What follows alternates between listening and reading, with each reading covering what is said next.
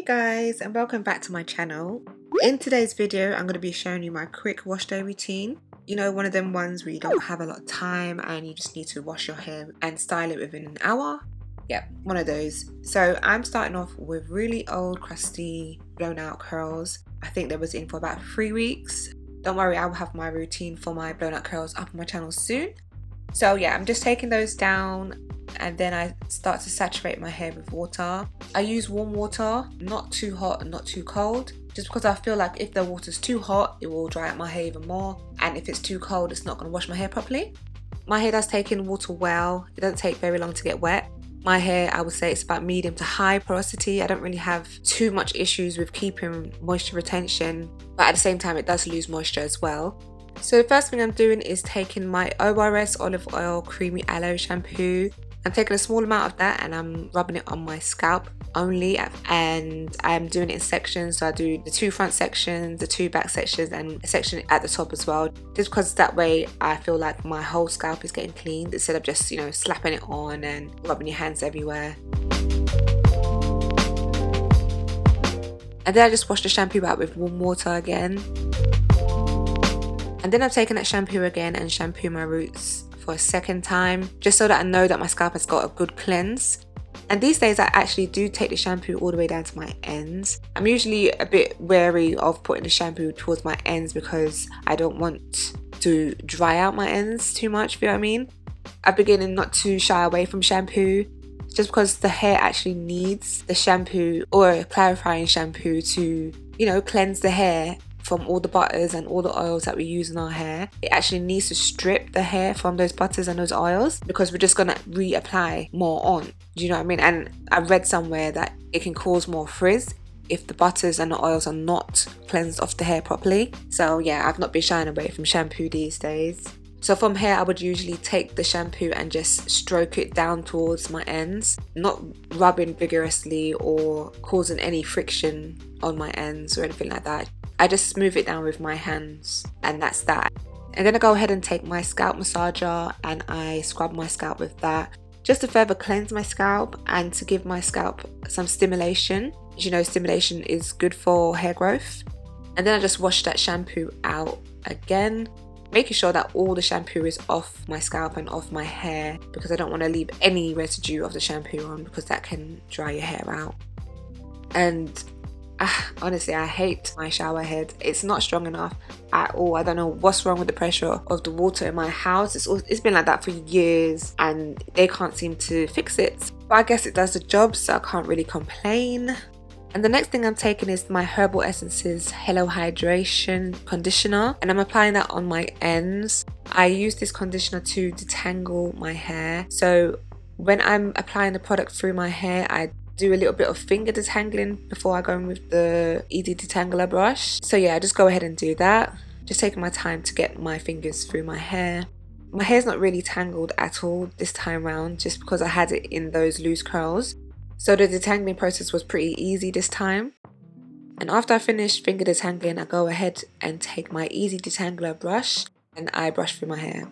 And most recently I've reverted back to doing 2 cane rows in my hair after I finish washing my hair, and literally just leaving it and washing my hair the following week. And when I wash my hair after I've taken out those plaits, there's no tangles at all. So if you are looking to retain the length of your hair, that is a perfect hairstyle as well.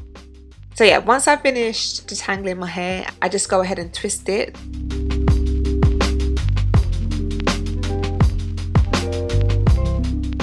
And then I repeat the same process on the other side. Yeah, so I finger detangle first, and then I go in with the easy detangler brush and I work from the tips to my roots. And I just do little bit by little bit, working my way upwards. And if I come across any knots in my hair, I go ahead and use my fingers to free the knot, and then I continue on. So once both sections are detangled, I go ahead and take the Maui Moisture Deep Conditioner. I don't really like this product as a deep conditioner. I just literally been trying to use it up. I think it works much better as a leave-in conditioner. So just use whatever deep conditioner works best in your hair. And I'm just applying that to my hair from root to tip. And once I have all the deep conditioner in my hair, I go ahead and take my brush and I brush that through again. just so that the product can be evenly distributed. And then I go ahead and take some sweet almond oil and put that on top. I don't usually use sweet almond oil in my hair when I wash it, just because it's more of a sealant oil, and I usually use an oil that's more penetrative, like olive oil or coconut oil. I didn't have those on hand, so I just used whatever there was. So I just apply that oil on top. I know there's a lot of talk about not using oils or butters in the hair. I mean, each to their own, but I'm never going to stop using oils in my hair. I've heard videos that mention that there are enough oils and butters in the products that we use, but I actually did try not using the oil for a few weeks just to see how I like it, and I must say my hair didn't feel as soft, and I don't even know what it's doing to my hair not using the oil. So I don't want to go and change up my routine when I know that something's been working for me for years. So I will continue to use oils. So once I finished applying all the deep conditioner, I twist the sections back up, and then I tie them to the top of my head and put my deep conditioning cap over. And this is where I will take my shower.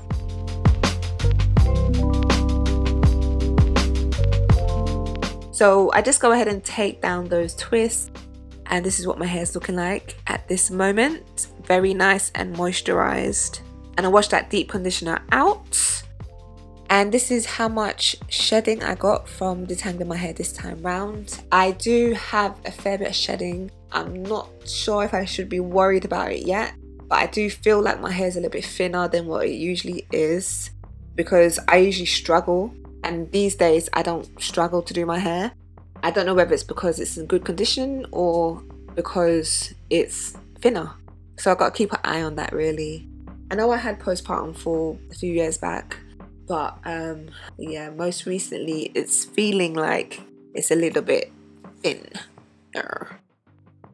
So once all the deep conditioners rinsed out, I go ahead and take my ORS replenishing conditioner and I apply that all over my hair.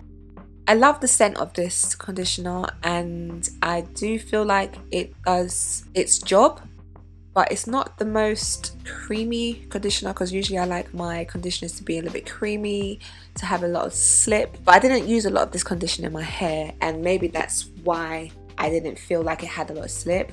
But because I deep conditioned my hair already, this is just literally to help with the styling process of my hair.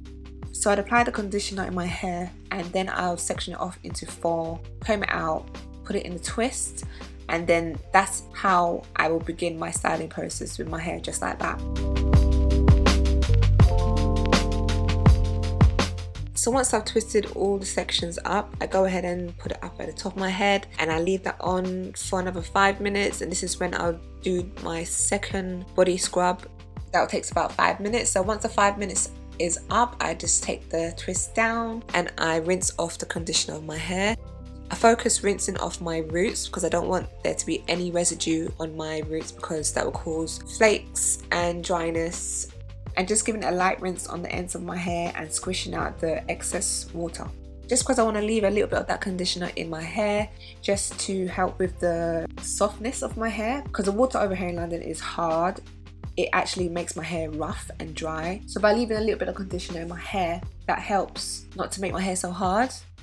And once I'm done rinsing off my hair, I just go ahead and squish off the excess water. And then I take an old t-shirt and I wrap my hair up in a t-shirt. And I left it on my head for about 15 minutes, probably longer, just because I like to have more control of how much water is in my hair. So if it's too dry, I just spray some water in it. I don't like to style my hair when it's soaking wet. So I'm looking for my hair to be just wet enough to actually be able to soak in the products that I'm putting in my hair. Because you know, when you put products on dry hair, it actually doesn't go anywhere. It just sits on top of your hair. So yeah, I just take my water bottle and I spray my hair just a little bit. And then I'm taking the ORS Curls Unleashed leave-in conditioning cream. I'm really enjoying the ORS Curls Unleashed products, I'm not gonna lie. And I'm really enjoying the ORS line as well. I don't know if they've changed their formula on some of their products, but some of the products that I've been using recently I've been loving.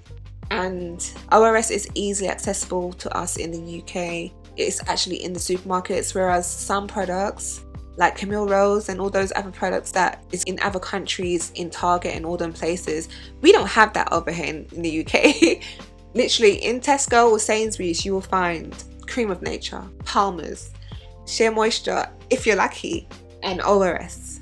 Probably a few others, but we don't have a full range on our shelves in the UK. It's so annoying. We actually have to go to a whole another shop to get our hair products.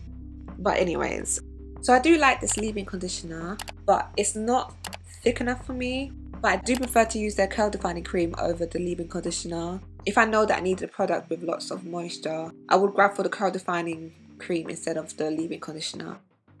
But this product's okay. It's a leave-in conditioner, but as I said before, it's not giving me any reason to make me continue to use this as a holy grail product. So yeah, I'm just applying that all through my hair, and I'm using this liberally because I'm not using the oil in this routine, because I do go ahead and use the ORS Curls Unleashed Color Blast on top. So I was trying to figure out if using the oil causes transfer or whatever. You can check that video out. I'll link it in the description box below. And I don't really like not using the oil in my wash and goes. I feel like my hair is more prone to break in that state when it's crunchy. So yeah, I try to avoid crunchy wash and goes. And then I go ahead and take my Eco Styler gel, the olive oil one. You can use any gel that you like. These two products were not a very good match for each other because it was creating some white bits in my hair. It completely went once my hair was dry, but I still didn't like the fact it was creating that residue, just because you never know what's going to happen. Is it going to flake? Is it going to stay? Do you know what I mean? So I'd rather not have that happen at all. So I have used this leave-in conditioner and the Eco Styler gel together, but I used the curl defining cream as well, so I didn't know which one was culprit. But I definitely know now that it's the leave-in conditioner and the Eco Styler gel. They're not, no, don't put these two together. But with just these two products, I was able to get a lot of definition in my hair before I went in with the color wax. So yeah, I just continue to do that. Spray my hair with water to get it to the dampness that I like. Put the leave-in conditioner on liberally, and then I put the Eco Styler gel on top as well. I don't do any shingling in this routine. It's just a lot of raking, a lot of smoothing, and honestly I don't feel like I need to do shingling when I do my hair like this. So I just really try to separate my curls as much as I can. I think with Eco Styler gel, it is thick enough for you to have this nice separation going on. And I don't even think we have wet line available over here in the UK. Like, it's like that over here. Like, I don't even think we have wet line extreme over here. Whenever I go to the hair shops, I don't see it there. So I don't know if it's something that's gonna come over here or what, but I would really like to try that gel because, you know, Eco Styler has a bad rep now. You know, people's gonna see my videos and I'm using Eco Styler gel and just click straight off.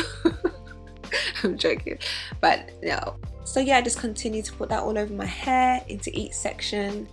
So I do take the gel all the way up to my root, not touching my scalp, but all the way up to the root, because you don't want to miss out your roots because it would just frizz up and get messier quicker.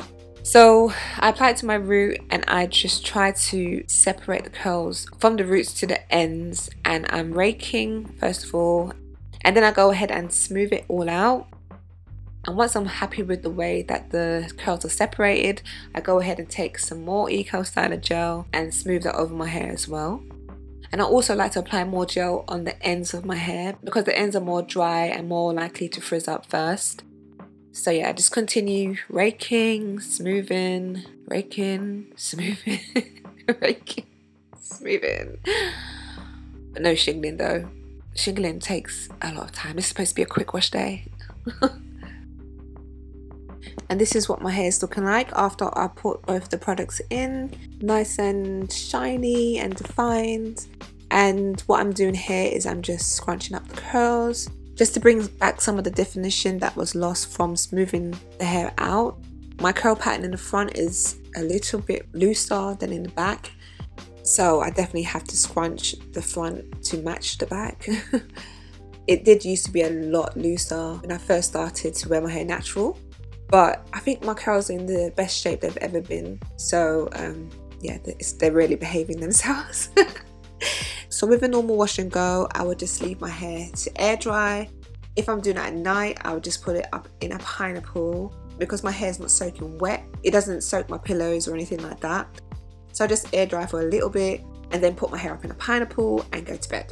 But yeah, that's the end of the video, guys. Thanks for watching, and subscribe to my channel for more videos like this. And don't forget to turn that notification bell on so you know when I upload a video. Thanks for watching, and I'll see you guys in the next one. Bye!